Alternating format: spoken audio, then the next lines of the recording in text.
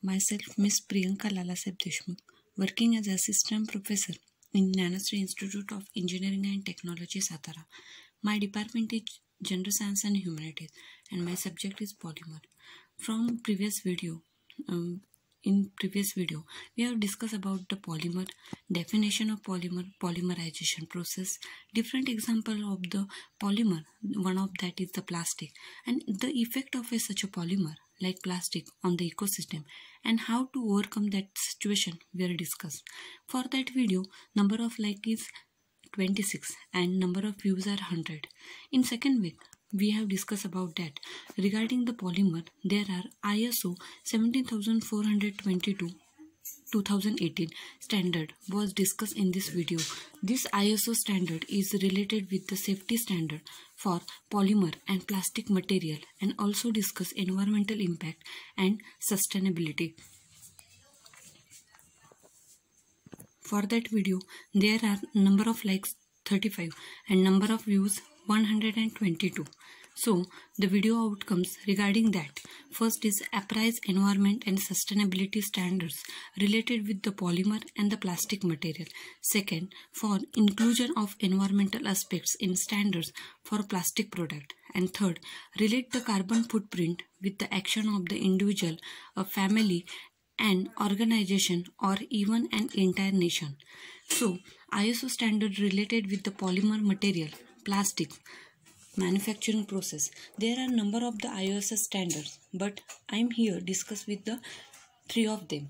First is ISO 17422 2018.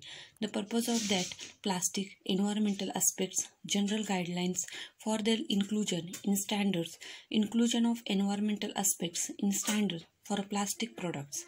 Second, ISO 22526 Part 1 2020. The general principle and the system boundaries for the carbon and the environmental footprints of bio-based plastic product. Third one is ISO 22526 Part 2 22. Material carbon footprint, amount of CO2, that is carbon dioxide, removed from the air and incorporated into polymer molecule. So, first ISO 17422 2018. Here, it provides a structure for the inclusion of environmental aspects in the standards for a plastic product. Second one, it provides the guidance of value to those involved in design work and other activities where environmental aspects of plastic are being considered. Third one, the use of technique for identifying and assessing the environmental impact of technical provisions in standards and for minimizing their adverse effect. Fourth one, use of renewable resources and minimization of the use of non-renewable resources. Second, ISO 22526 Part 1 2020. This document specifies the general principles and the system boundaries for the carbon and environmental footprint of bio-based plastic product and also the environmental awareness. Third, ISO 22526 Part 2 2020.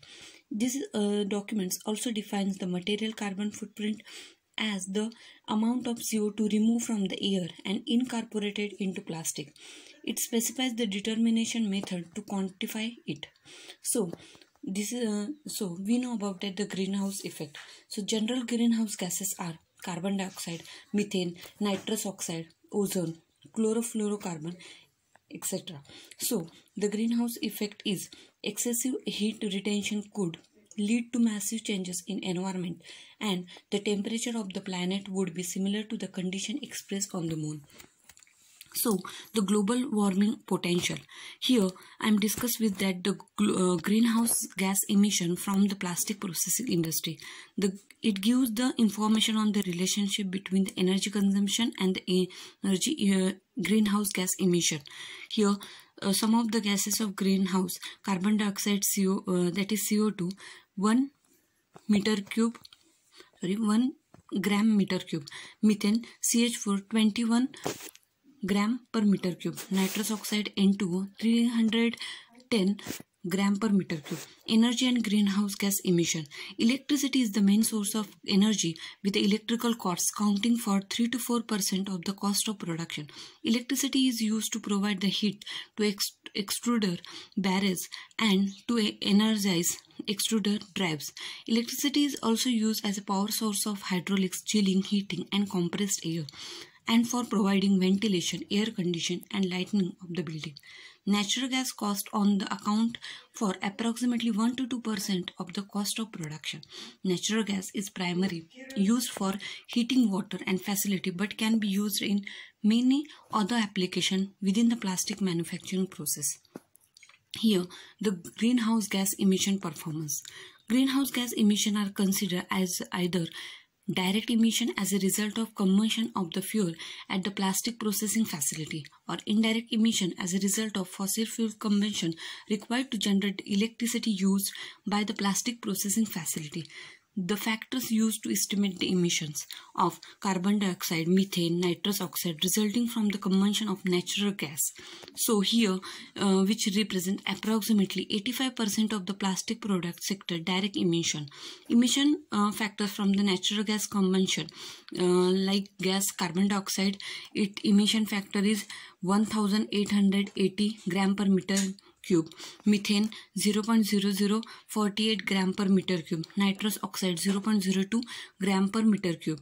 So this is the greenhouse gas emission and carbon footprints analyzing for polymer manufacturing process. This paper discussed that carbon footprint analysis of a manufacturing process is based on the large scale polymer food tray production using the polyethylene tetraphthalate.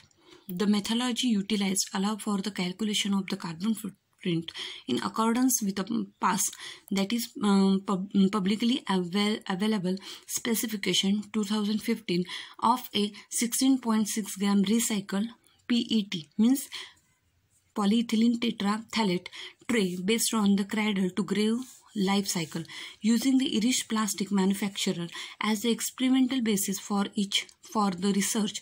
Primary activity data was measured for in-house process, while secondary data was used for the upstream and downstream stages. The carbon footprint of the 16.6 gram PET trays was found to be 23.42 gram CO2 or 1.410 kg CO2 per one tray. The raw material inputs and manufacturing process were found to contribute 45% to and 33% of the greenhouse gases emission respectively. The end of life stages was found to contribute 18% of greenhouse gases, while secondary packing and transport stages contributed only 2% of each. By manufacturing the tray with 85 recycled content, the carbon footprint was found to be 60% lower compared to benchmark based on only virgin material utilization. By increasing the end of life recycling rate from 22.5% to 32%, the carbon footprint was found to be reduced by 2%. The transport was found to have a minimal effect on carbon footprint. This is a carbon footprint analysis for a polymer manufacturing process. Now, how to achieve the sustainability in polymer manufacturing process? First is bio-based and degradable plastic. Second is energy efficiency in plastic processing. Third one is increasing the use of recyclate in plastic product. This is the sustainability in the polymer manufacturing process.